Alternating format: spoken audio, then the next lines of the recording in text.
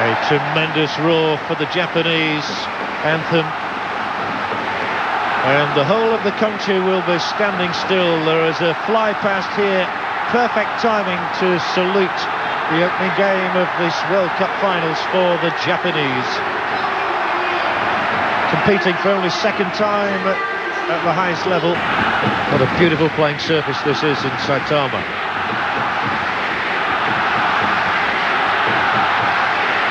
Later, of course, Korea kick off their World Cup finals against Poland. But the spotlight right now is on Japan, on Saitama, on one of the two host countries. And the noise levels are absolutely deafening. And they are underway with 90 minutes of truly important football ahead for the hosts. Midfield, Simon's that for time.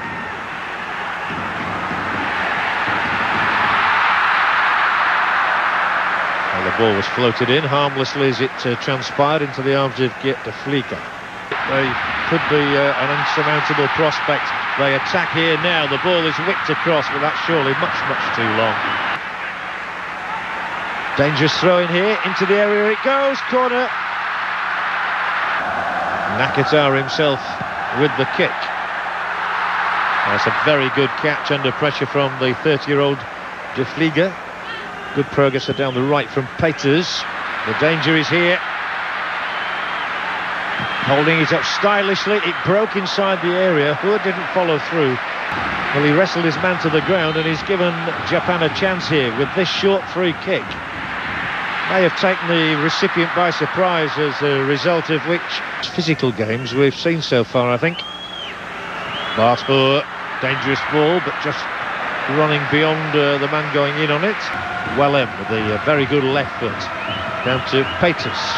On the right foot, the header! Just wide, the first clear opening, and Peter Van Der Heyden puts it wide. Well, that would have silenced the crowd in Saitama. Wellem had played it down the touchline. Peters with a perfect cross, and Van Der Heyden rising high above the defender.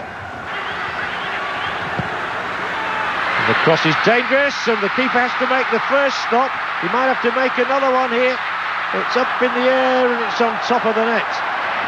Narazaki did his job well, though.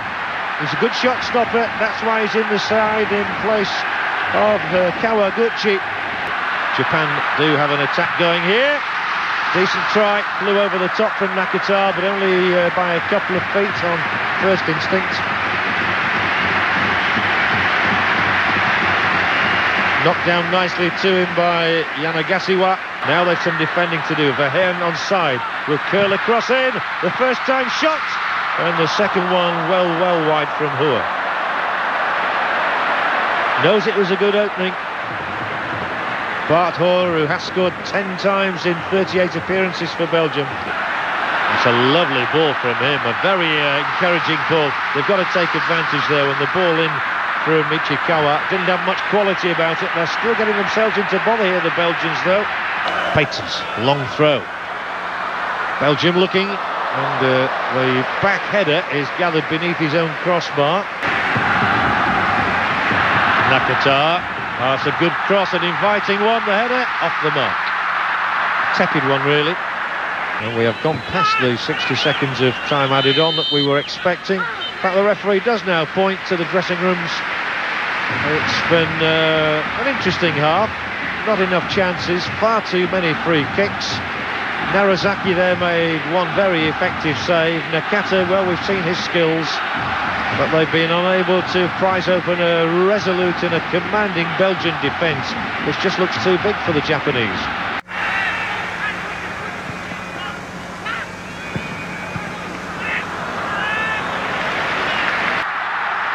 Marc Wilmots, the overhead kick. And it's the last thing the Japanese could afford. It might yet be. But they have to show more attacking flair and instinct.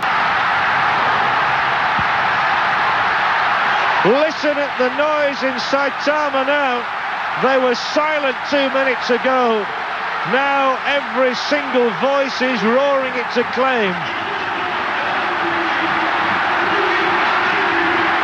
And what a way to hit back It's taken no more than a couple of minutes.